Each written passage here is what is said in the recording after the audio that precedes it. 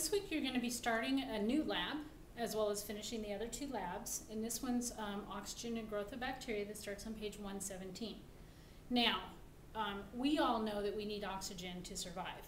However, not all organisms need oxygen, and actually some would die in the presence of oxygen, and some bacteria are that way. So what we're going to be looking at this week is oxygen requirements of certain microbes. Now, if you look on page 117, they have some pictures and some explanations of the different types of oxygen requirements. And basically, these tubes right here that they're showing are called thioglycolate tubes. And they're a particular type of media that's a reducing media, where it takes the oxygen from the atmosphere and reduces it to a different molecule. If you remember, I believe in chapter 5, it talks about oxidation reduction reactions. Oxidation reactions mean that they break or liberate things. It doesn't mean oxygen, okay? So in an oxidation reaction, you're releasing things like electrons and stuff like that. In a reduction reaction, you're reducing those, bringing them back into a molecule. So if I have oxygen floating around in the atmosphere and I reduce that, that means I pull it in and it's not out as oxygen anymore, okay?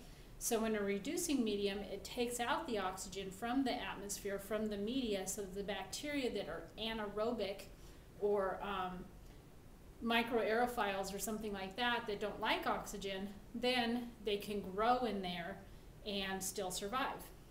And then you'll notice when you look at your results that you're going to have growth at different levels and what that means. We'll talk about that a little bit next time.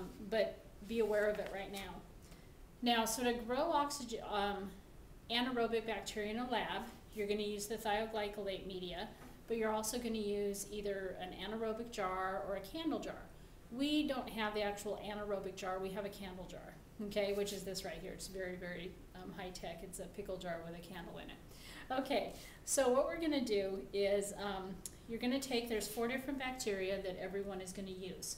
Alkaligines faecalis, Clostridium sporangiens, Enterococcus faecalis, and E. coli, okay? And they're going to have different oxygen requirements, okay? Now, you'll have for each group, and once again, we're going to work in our 8 groups like we did last time, and each group will need 2 plates and 4 tubes. What do I have those there for? Okay, and your cultures, all right? So you'll have 2 plates, 4 tubes that will be inoculated, and then you'll have 4 separate cultures, okay? So for the procedure, for the actual tubes themselves, basically you take the thioglycolate tube, label it with the name of the bacteria, the name of your group, or however you're labeling things, and you're going to inoculate your tube of thioglycolate with the bacteria.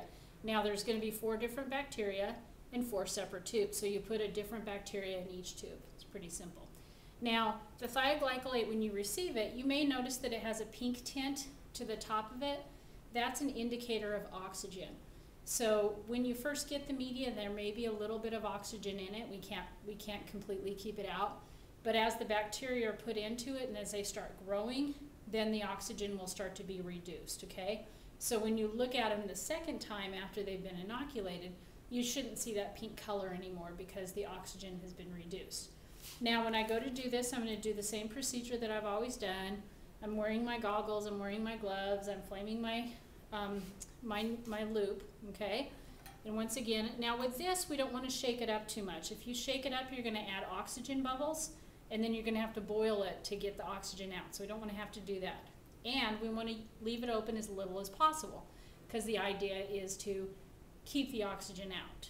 So also it's a very good sterile technique to leave your lids on as long as possible.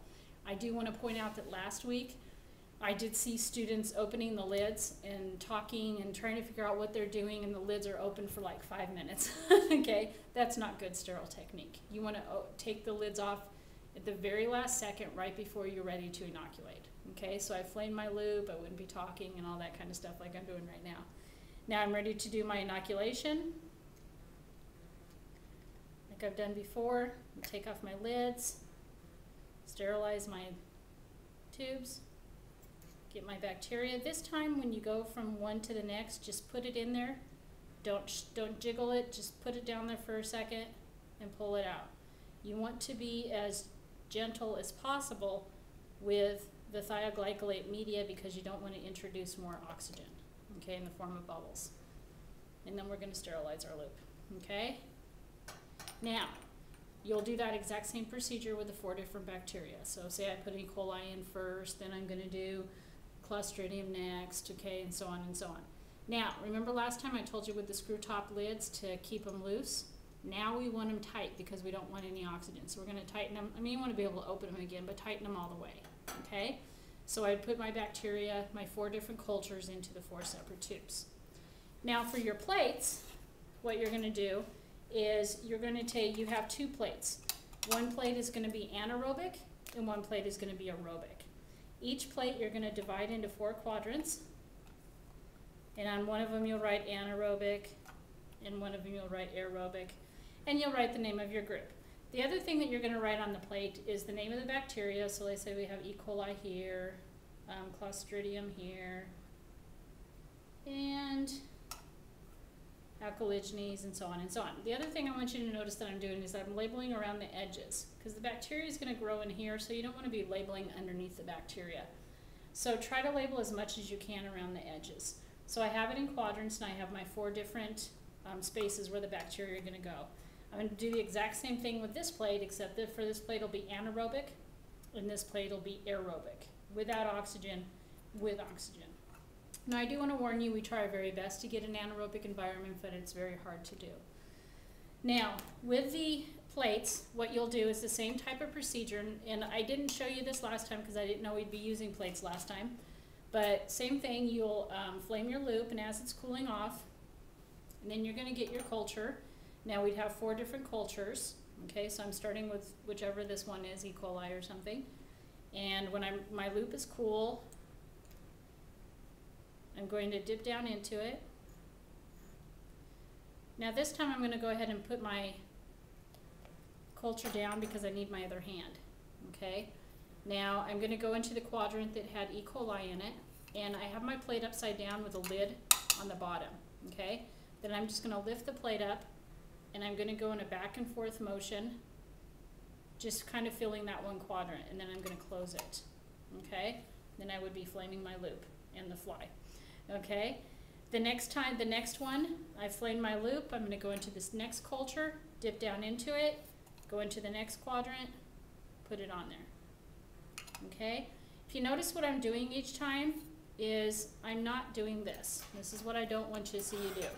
I don't want to see the plate sitting like this, and you put the lid like this, and then you're doing all your bacteria, and then you put one on, and then you put another one on, and so on. While this is sitting here like this, is it sterile anymore? No.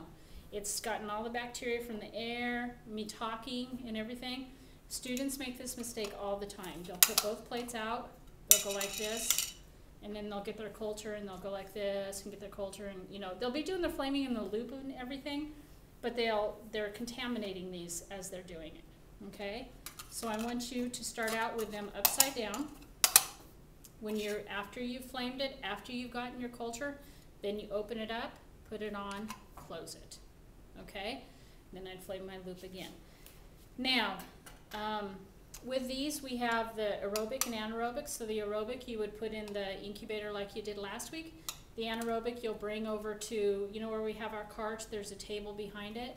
Just set it on that desk behind the cart, and I'm going to put it in the jar.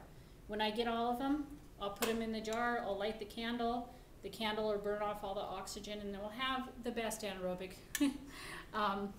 The candle's melted and there's leaves in it because I opened it up outside last time because it smells, and I forgot and I left the jar outside. So that's why there's leaves in there. Yeah, do be aware when you open the incubator after doing this anaerobic lab, whew, well, there's nothing like the smell of Enterococcus or enteric bacteria when they've been incubating in the incubator. The other thing that I want to point out with plates that I didn't get a chance to tell you guys last time was when you put them in the incubator, put them upside down. So the auger side, not the lid, the auger side facing up. That is because as the bacteria grow, they start to put off moisture, water and things. So when they do that, if you leave them like this, you get condensation on the top of the lid, and then all of a sudden you have water all over your bacteria. And not only is that going to mess up your experiment because now you have the bacteria swimming from one to the next, and it's going to spread and you won't know which is which. Also, when you go to open that up, you've got that liquid that possibly has bacteria all over it. Now you've gotten it all over your hands and all over your table. So it's really, really important every time you do plates, to put them in the incubator upside down. Okay? So I think that's it that I need to tell you about the starting of the oxygen lab.